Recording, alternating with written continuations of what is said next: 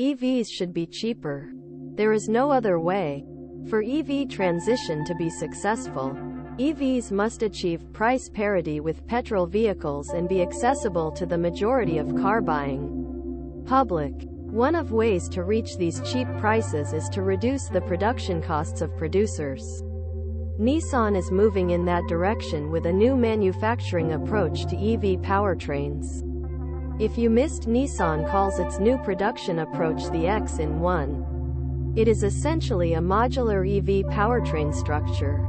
Key components for their EVs and e-power drivetrain will be shared between the two versions of this EV drivetrain. Smaller versions use 3-in-1 setup consisting of motor, inverter and inductor. The larger 5-in-1 e-power installation adds a modular generator and booster. Given their modular design, Nissan says both setups can be produced on the same production line. This approach has huge advantages for both Nissan and the consumer. For Nissan, these modular setups will allow for 10% smaller and better drivetrain packaging.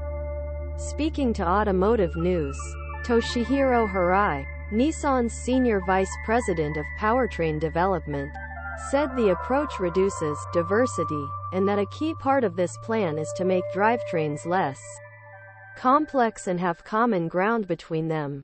Cost is another important component of the plan. Nissan says the modular setup costs the company 30% less to manufacture. Most importantly, these new drivetrains will not rely on heavy rare earth metals in their construction. These new drivetrains have heavy rare earth metals that make up 1% or less of the magnet's weight.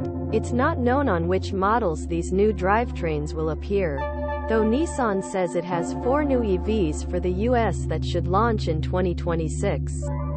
Full production launch on 26. The downside to all of this is that the US may or may not experience these new installations. The company did not say whether the powertrains would appear on new models scheduled for release in the US.